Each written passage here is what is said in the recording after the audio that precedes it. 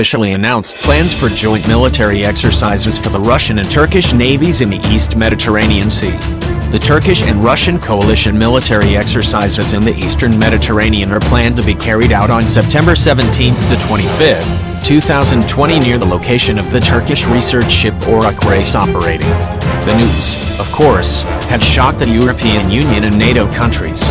This is because the entry of the Russian Navy in the Eastern Mediterranean coincided with the increasing tensions between Turkey and Greece, which was supported by France and several other European Union countries.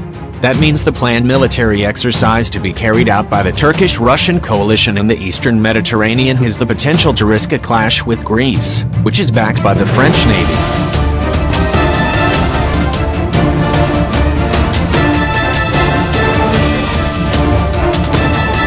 Information compiled by VIVA Military from Ekathimerini, Friday, September 4, 2020.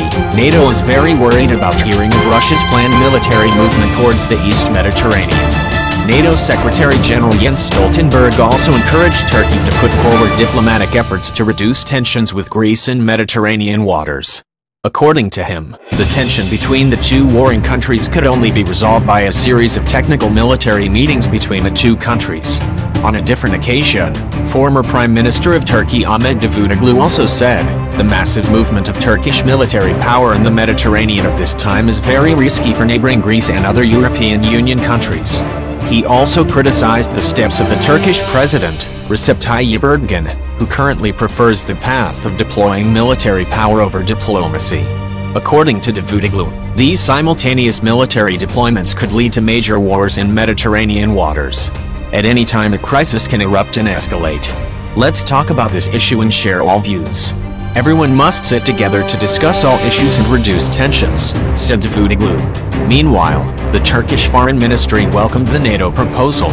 He emphasized that Turkey will be ready to dialogue with Greece as long as there are no preconditions in order to find a solution based on the principle of justice. The meetings that focus on the conflict are indeed related to the previously discussed arrangements at the bilateral level between the military authorities of the two countries.